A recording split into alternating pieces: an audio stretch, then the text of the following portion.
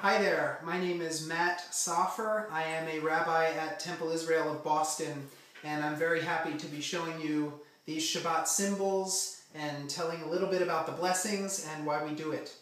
We have three things here, three elements here. The first is our Shabbat candles. We light these prior to saying the blessing. With most mitzvot in Judaism, we actually perform the deed after saying the blessing, but the Shabbat candles are one exception. After lighting the candles, we will make kiddush.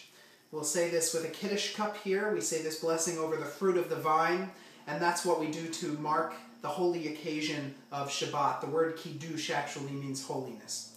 And finally, of course, we will eat. And that's what this is, a delicious loaf of challah just waiting for us to get through these wonderful blessings. We'll begin with lighting the candles.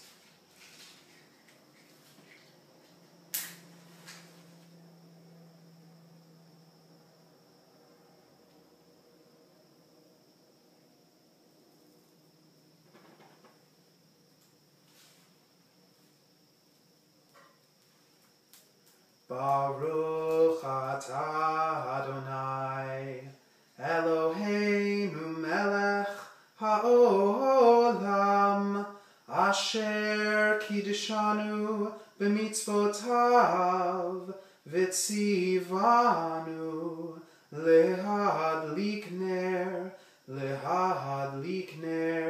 shel shabbat.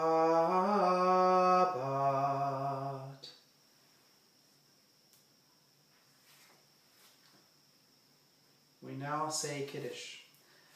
Baruch atah Adonai Eloheinu melech haolam borei peri hagafen.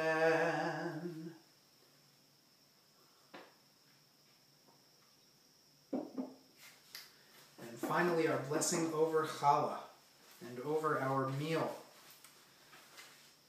Baruch atah Adonai Eloheinu melech haolam Hamotzi lechem min haaretz. Amen. Shabbat shalom.